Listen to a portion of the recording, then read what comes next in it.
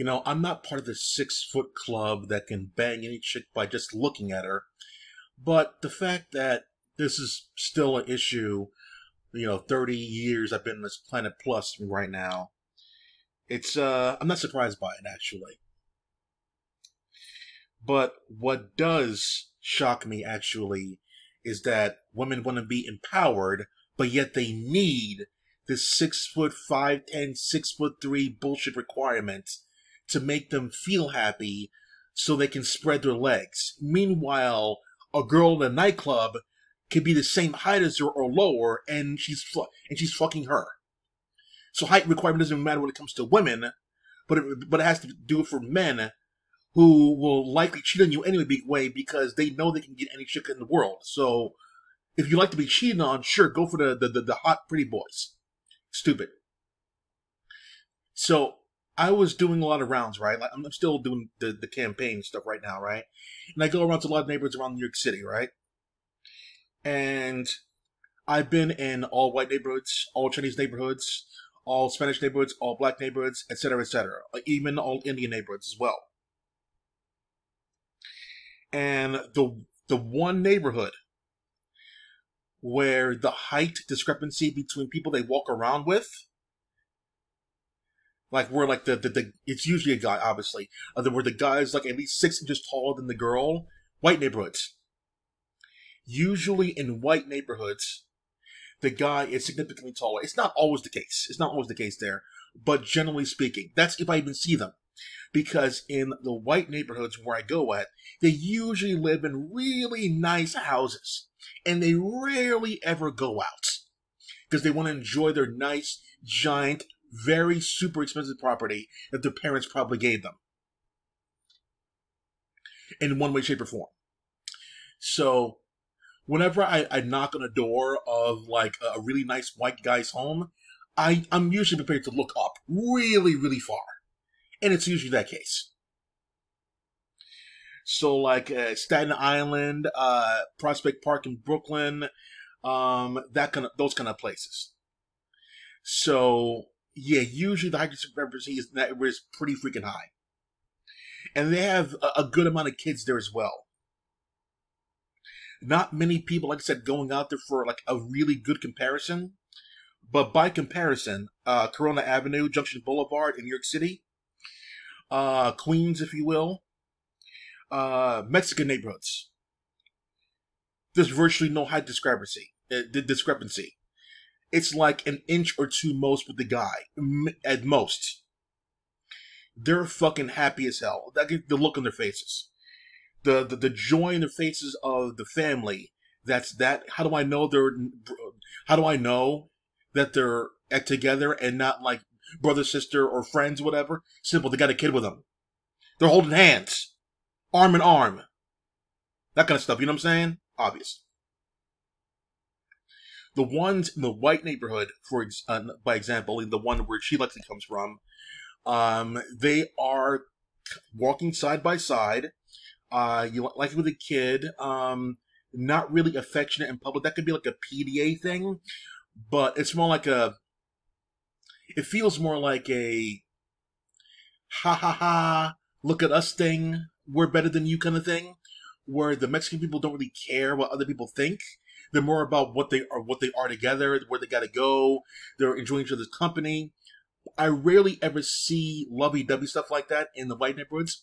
They are walking together, but they're not, they're discussing, I guess, serious things there, like, laid, chill back, chill things.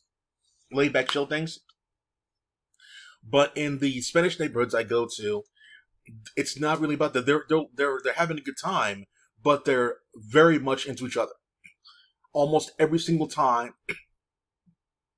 the Spanish people are very much into each other, and the height discrepancy is not even there because they don't have this status quo bullshit there where you need to like break your neck to look up at a guy there to be happy. Get the fuck out of here. Black neighborhoods there. Height discrepancy is definitely there as well. And the look on their faces to each other is like they're having a good time, talking about weed or whatever the fuck. I'm not kidding, by the way. I've seen their cars. So like they're having a good time with each other, no, definitely. But the height discrepancy is very real in those things as well. The guy has to be at least 6 feet tall to be hanging out with like a black chick. I'm being dead ass. If you're even close to her height there, she's far, far away from you. She's barely been talking to you. It's ridiculous over there. So black people demand it. White people demand it. You know, the Americanized Western bullshit, you know, brainwash shit there. It's demanded. If you're not 6 feet tall and you're talking to a chick, it's not going to happen. It's not going to be real. It's not going to be serious. I've seen thuggy, hood-looking, raggedy ass, fucking like pants hanging down over their ass bullshit there, pulling chicks in neighborhoods there, and these girls like are loving it over there. They are the child will likely end up like robbing somebody or killing somebody, killing himself or whatever. It's quite apparent because she's stupid, he's stupid. What do you think's gonna happen with the kid? You think they're gonna actually care? No. At least to the white people, you can show they care. I rarely ever seen. It's not impossible, definitely not impossible. But I've definitely seen a rare amount of black people that are couples together pushing strollers with their kid. By comparison, I've seen in Mexican neighborhoods there, more likely they walk their kid. But that shows over there. But like, you know, it's yeah. But in white neighborhoods, more often than not, that you'll see like them with a stroller with their kid. But not in Mexican or black neighborhoods with their kids. No, definitely not. Indian neighborhoods, height discrepancy is not really a huge thing. Definitely not as brainwashed, if you will. But it's definitely in there, but definitely not as much. In their movies, they make fun of some guys' heights. In movies, some guys' weight as well. Girls' weight, there, that kind of stuff. In the movies, stuff like that. When I see them in real life, when I'm knocking on doors there, when I see them around in their neighborhoods there, the height discrepancy is not really there. But Mexicans, it doesn't really exist. I'm just saying, by comparison, doesn't really exist at all. I rarely ever seen like a really tall Spanish guy with like a short Spanish girl. It doesn't really happen over in those neighborhoods. And there's plenty of kids, plenty of love going around there. But for some reason, these women, I was going to say something else there, demand a guy be X feet tall for them to be happy. Yeah, sure. I got a bridge to sell you too. So, I find it very, very funny that all these women out there who put like 6 feet plus in their profile, like demanding shit there, doesn't know a goddamn thing about relationships. If they put that requirement in there and nothing else, you know that girl itself, damaged goods. 1,000,000,000% there. I need a guy to be tall and then he's gonna be happy? You're fucking delusional. Which you can see my face. You're fucking delusional. There's zero chance that's gonna work out in the end. Temporarily, until he gets his rocks off in you, and then he bounces, and then you're wondering why he ghosted you. Yeah, exactly.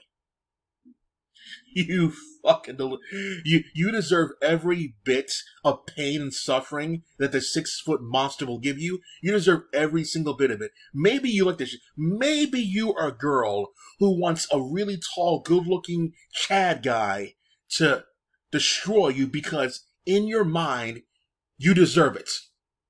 You don't know why you deserve it, but you think you deserve to be treated like shit. And you're going to go about the next fucking day or week or whatever and say, I deserve the best. You deserve something all right there, but I can't see it on YouTube. So, with that being said there, in happy neighborhoods, truly happy neighborhoods there, it doesn't matter what height you are. It doesn't matter. All that matters is that you are happy. And happiness does not come with height. Well, it does for the men, but for the women, I would say something, but you XXs will never learn.